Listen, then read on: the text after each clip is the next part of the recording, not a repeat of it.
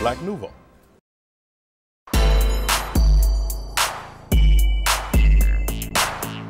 Hello and welcome to Black Nouveau. I'm Milton Dockery. Faithe Colors is under the weather this week. On this edition, we have a lot of theater news for you. We'll preview The Wiz and learn about Uprooted's production of the Colors Museum. We'll discuss how the new credit card reform bill may affect your pocketbook and your credit. And we'll talk with Doris Cope, author of Freed Woman's Dance. But first, The Wiz. The First Stage Children's Theater has mounted a production of the Tony Award-winning musical. Liddy Collins has a backstage preview. You can start at the top. These are young people 9 to 19 with a few adults sprinkled in as they prepare for the First Stage Children's Theater's production of The Wiz. So make sure it's better to get it here. The Wiz, the musical, came to the stage in 1975. The people who owned the rights to The Wiz thought it was time for The Wiz to reach a new audience. So they approached the First Stage Children's Theater about putting on The Wiz for a younger audience. Nowadays, what kids know about The Wiz is through the movie. So they come knowing the music and knowing the story, but mostly from the movie with Diana Ross and Michael Jackson. I have seen it twice, I would say. It's very different from what we are putting on. Our version is more about the story of friendship and love, and just more the kid version in comparison to the streets of New York and then the scariness of this new world.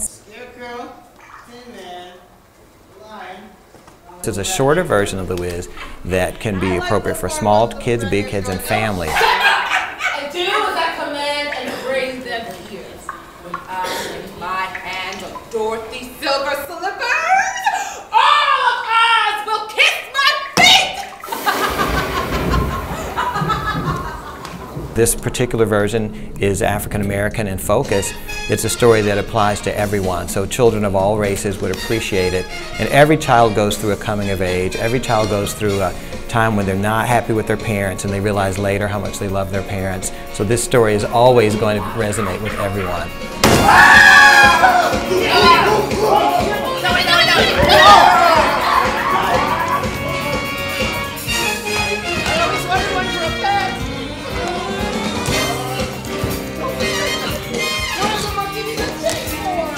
Who are the characters in The Wiz? Oh, so we start with Dorothy, the young lady who is having trouble with her aunt and her uncle. Then she has her aunt and uncle, Aunt Em and Uncle Henry. She lives with them. They're not her parents, they're her relatives.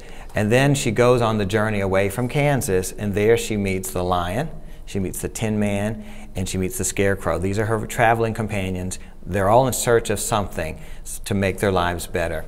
And along the way, they meet witches, wicked ones and good ones. They meet Ada Pearl, the funny witch. They meet Eveline, the evil wicked witch of the West. And they meet Glinda, the beautiful witch of the North. If you believe within your heart, you'll know that no one can change the path that you must go. Glinda's a little jazzy. And Auntie Em is very soulful. Put your arms around me, child, like when you bumped your shin. So she's a little gospel in flavor, and Miss Glinda is jazzy in her flavor. Stop raining! Well, I think it's nature's way of paying back that old witch. Well, how come she don't just the roof fix? Don't you see the picture I got within 10 miles of this awful place? I think I'm coming down with a bad case of rust. Dorothy. What is your favorite section of it, or favorite song that you will be doing? My favorite section, well, home is when I have to leave my friends, it's hard, but it's finally when Dorothy has grown up, sort of. That's when her character has climaxed, and it's just a beautiful song and a beautiful ending. Do you sing that? Yes, Can you give us a taste? And just maybe I can convince time to slow up, giving me enough time in my life to grow up. Time, be my friend. Very good. Are you all right? Guess so. What's that old witch got you doing? Carrying all the water out of this place. She's got the Scarecrow and the Tin Man doing it too. I heard about you being in water. You know that lady is so afraid of water, she doesn't even take a bath. She doesn't? No, she just sends herself out to be dry cleaned. What song do you think will grab the audience? Oh, I think for the kids versus the adults, it's going to be different. I think all the adults will always love Be a Lion. It's a beautiful ballad, and Dorothy and the lion cement their friendship, and the lion finds its courage. It is soaring and it's exquisite. It's the last big song that we're doing in Act 1. So I think the adults will always love that. But I think the kids are going to like the ones with lots of flash and color, and I think they're going to probably like Brand New Day. That's a big number that has a fun beat and there's lots of color and movement. So I think they're going to like that after the Wicked Witch is destroyed.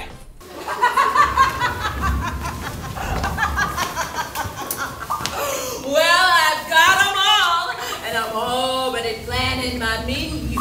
First, soft soup with hazelnut and sour cream, and brisket of lion fried on her home fries. For dessert, cheese pudding. Then my slim fast in a stem glass. And as for Dorothy, well, I don't remember telling anyone to take 5. Oh, please, Miss Witch. I haven't seen the lion since I've been here. So what? Just get back to work. I want you to scrub the floors, vacuum the rugs, polish the silver, and you do windows, don't you? And you, get that water out of my sight! Dorothy, wait. When are you going to give me those lovely silver slippers? I can't. I'll give you all my beauty tips. Oh, Mama, don't nobody want those. I'll never give you my silver slippers. Oh, get the dirty, you little rat! First Stage Children's Theater production of The Wiz runs through March. Now, put down. The Wiz is one of the latest productions in a season that has offered a number of African-American-centered projects. The Milwaukee Rep is currently featuring Radio Golf, August Wilson's last play in his 20th century cycle of 10 dramas, and the Milwaukee Multicultural Theater will reprise M, a collection of mothers, in April at the University of Wisconsin-Milwaukee. There is also a new group, Uprooted, which is mounting a production of the Colored Museum, George C. Wolfe's satirical look at the historic struggle of African Americans. Here's a clip from the 1991 PBS version. Enter Walter Lee Bo Willie Jones, Mama's 30-year-old son. His brow is heavy from 300 years of oppression. Son, did you wipe your feet? No, Mama, I ain't wiped my feet. Out there. Every day, Mama is the man. The man, Mama. Mr. Charlie, Mr. Boss Man. And he's wiping his feet on me, Mama, every damn day of my life. Now, ain't that enough for me to deal with? Ain't that enough? And we're joined now by Marti Gobel, co-founder of Uprooted. Marti, welcome. Thank you so much. Marti, tell us about Uprooted. It's fairly new. Uprooted began with 3 other individuals in the theater arts profession and myself who decided that there just wasn't enough African American theater that was being presented to the Milwaukee public. Okay. And we wanted to make sure and offer a fresh voice that could speak to a lot of the issues, old and new, in the African American community. Thus the name Uprooted. Thus the name Uprooted. What type of cast members are you looking for? We are looking for everyone. We do want to intermingle all races on stage and make sure that the story is told by using all skin tones, but there will always be somebody African American in our productions or someone that has their hand in the raising of a production. Okay. And why the play The Colored Museum? The Colored Museum is a fantastic play, a satirical look at Black history, and it's just a humorous way to reintroduce the theater-going public with what we've come through, with laughter, tears, and where we are now. Tell us a little bit about the production. The production is several vignettes directed by Dennis F. Johnson, and it hits all of the highlights of Black history, including our theatrical offerings, from Ntozake Shange to Lorraine Hansberry. George C. Wolfe is the playwright who has been working in, of course, the theater community for many, many years. Okay. Now, you just finished Yankee Tavern at the Milwaukee Rep. I You do did. a lot of theater. Tell us a little bit about Marty the person. Well, Marty the person is crazy busy all the time, but enjoying what I do. Yes, I've been working as a professional actor in the Milwaukee area for 2 years and do all sorts of things, commercial, print work, and then of course have jumped to most of the equity houses in town performing as an actor. I live in Fort Atkinson with my family and happily commute to Milwaukee. I love the city. I love the city. Are you a native Wisconsin? I am not. I am from San Diego, California. Alrighty. Tell us a little about how San Diego all the way to Wisconsin. That's a big shift. Yes. Well, you know, as it happens many times, it begins with a man who I met a wonderful man who is from Wisconsin, and eventually we ended up back here in his hometown. Now back to that original point. You do a lot of theater. How did you get into theater? I got into theater actually always loving to public speak, and started at the age of 11 in community theater doing musicals from 11 to 18, and continued to work in the industry as a makeup artist and as an actor in California, and then moved to Wisconsin about 10 years ago and hit the scene about 2 years ago. Okay. Now, when and where will people be able to see this play? The Colored Museum runs at the 10th Street Theater in Tandem Theater Company March 18th through the 22nd. Yeah, you can get tickets at www.brownpaperbag.com and enter in the event number and everything will hop up. If someone is interested in being a cast member, they can find that information on your website also? Absolutely, and please contact me. That is www.uprootedmke.com. We would love to hear from new talent. Any other productions on the horizon you want to tell us about? We are excited. We've entered into 2 projects, one with the Gag Arts community, and we are doing a play called Pink Champagne. Okay. And then also with Renaissance Theater Works, we're doing a period piece called Crumbs from the Table of Joy, which is set in the 50s. Okay. And so we have several things coming up, and you can always check our website out to see the fresh new things that often jump up. Anything in relationship to children? We are working on that, and certainly we have an education program that we'd like to implement, but we want to make sure that we have all our ducks in the row, and certainly we offer performances for school situations if they'd like to come in and do a talk back with the actors and or director and production staff. Okay. And Marty, I know you've mentioned this already, but if people want to get more information, how can they go about it? They can find us 2 ways. You can get tickets to the Colored Museum at www.brownpaperbag.com, and then our personal website, www.uprootedmke.com. Find out about the founding members, what we've done in the past, read some articles, hear some clips of our performances, and certainly you can contact us that way. Marty, thank you so much. Thank you. Alrighty.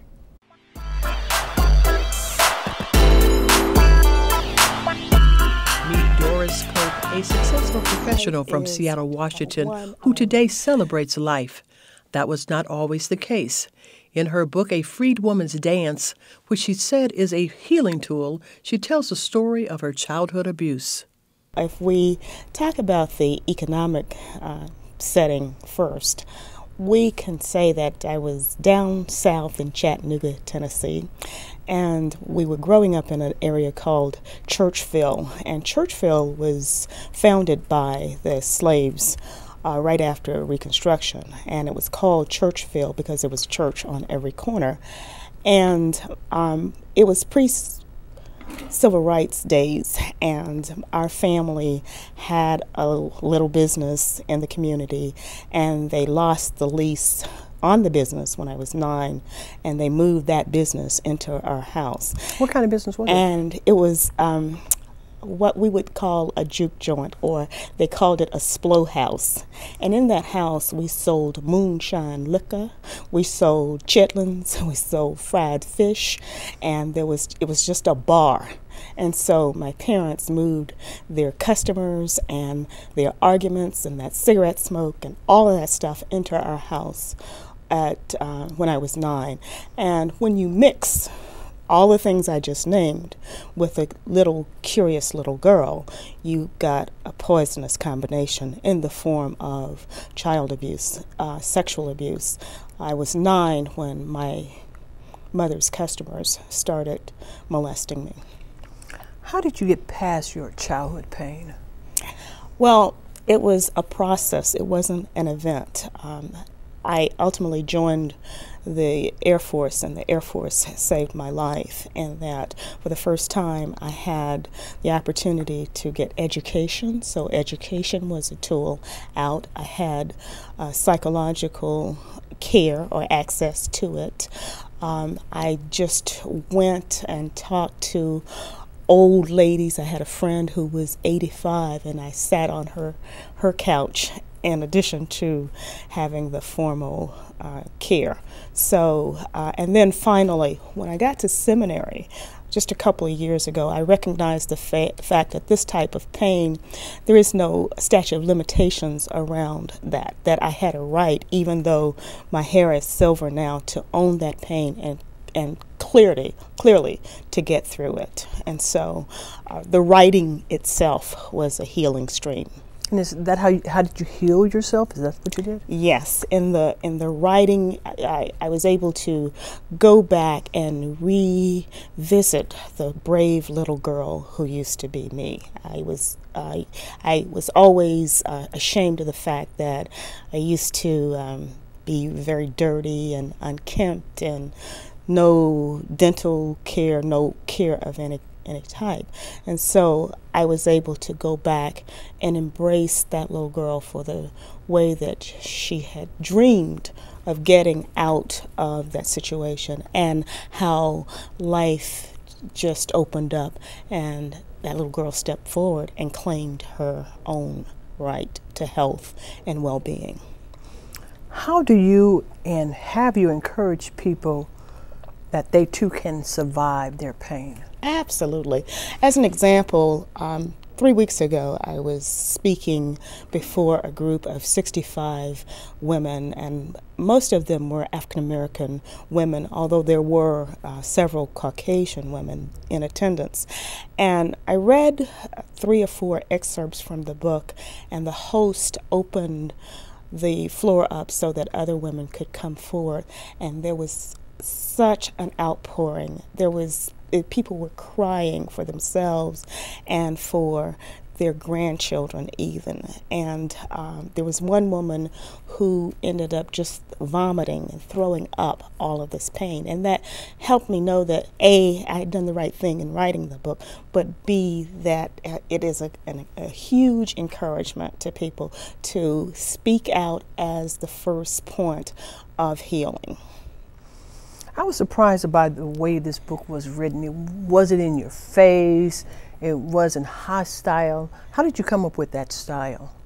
Well, a couple things. I wanted not to be such a historian. I wanted to really give the reader some sense of how life was. And so while these other things were going on, there was a culture, there was a neighborhood, there were parents, there were children. And so I wanted to let the reader hear how that culture evolved, and how we all evolved in that culture. And so I wanted to humanize the statistics around abuse. 1 in 4 girls is abused before she's 18, and 1 in 6 boys is abused. And so I wanted to make the story approachable for people who are still suffering. So I decided to take the reader inside our neighborhood. The title of Freed Woman's Dance means what? It means the determination to claim all that is human, all that is joyful, all that is rich within each one of us. And every woman, every person has this beautiful humanity in them, and sometimes we cover it up with things, material things, and sometimes it's stifled with pain. And so a freed woman's dance is the result of moving into your own inner treasures and celebrating them. A Freed Woman's Dance is available online at www.scapefoundation.org. The recent credit card reform bill passed by Congress was designed to help consumers, but opponents fear the bill may prevent poor consumers from getting credit. Here to help us sort out the bill and other consumer credit issues are Lydia Beasley and Corey Benson from the Milwaukee chapter of the National Association of Black Accountants. Welcome.